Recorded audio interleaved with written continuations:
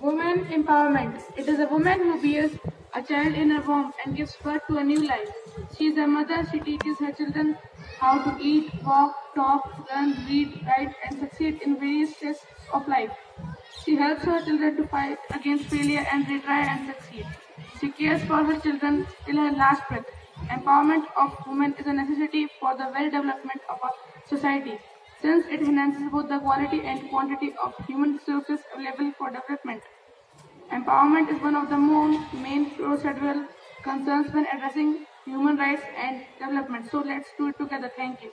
Thank you.